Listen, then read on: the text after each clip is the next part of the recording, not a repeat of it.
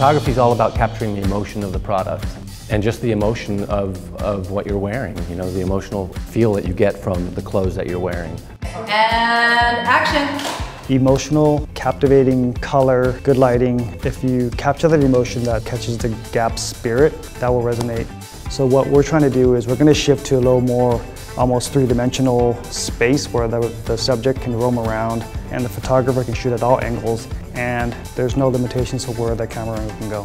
Honestly, where we know our images are really successful is when our customer completely understands how something fits, the flow of the fabric, you know, any kind of styling call-outs that we can share with her, then we're really hitting it out of the park.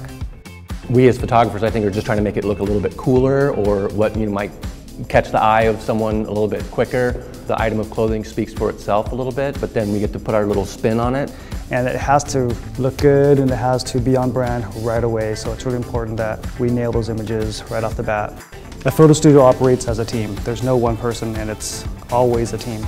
There are a lot of decisions and a lot of players that go into making each and every outfit choice and each and every seasonal decision about which way we're going.